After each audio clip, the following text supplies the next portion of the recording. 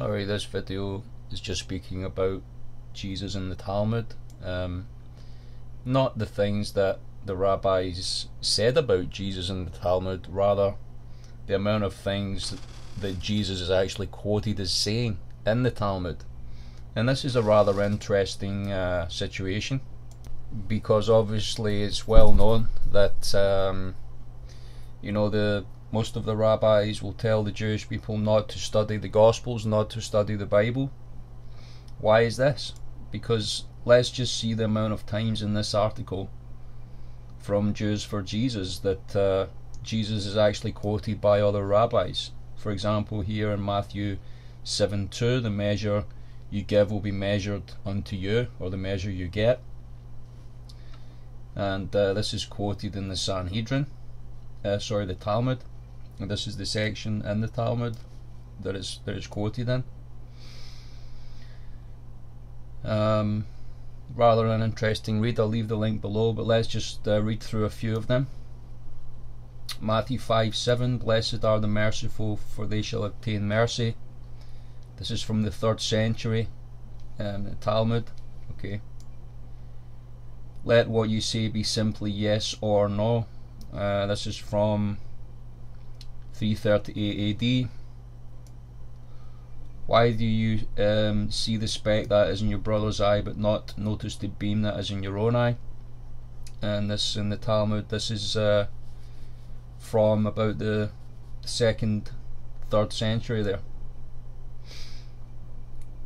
Do not be anxious, saying, what shall we eat? What shall we drink? This is from the 2nd century in the Talmud. The harvest is plentiful, but the labourers are few. Matthew 9:37. And you see here in the Talmud, it's written in the 2nd century AD. Freely you receive, freely give. And there you go.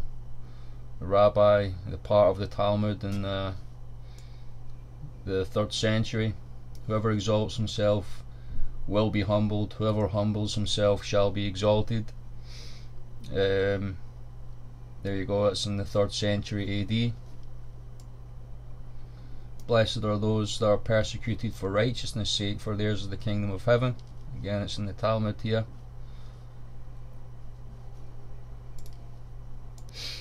And finally, the Sabbath was made for man, not man for the Sabbath. And this has been extrapolated, plagiarized by Jonathan ben Joseph. There we go. The 1st century AD. And so, quite amazing. I don't think it's the parallels we should be speaking about here. This is obviously plagiarism in the rabbi's part, actually stealing from the Gospels and then telling the Jewish people not to read the Gospels. And so this is a very, I know that the Jews for Jesus handle this differently, but this is just plagiarism. I'm sure there's other examples, a lot of other examples, but very interesting article.